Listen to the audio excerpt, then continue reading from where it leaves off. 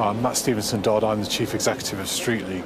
The purpose of Street League is to change lives through football, and we do that by working with some of the most disadvantaged young people in the UK, engaging them through football, but the ultimate purpose of our charity is to get young people into jobs. I'm here to hand over a cheque from Team Hyundai to Street Football World.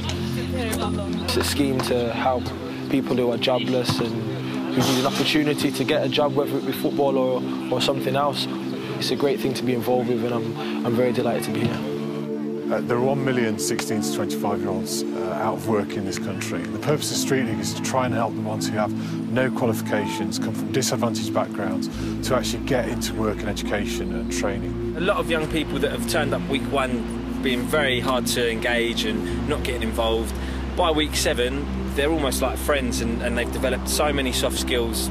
It kind of really does surprise you, and it's all down to football.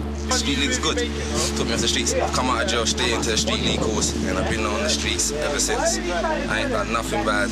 It's just makes my time so busy, so constructive.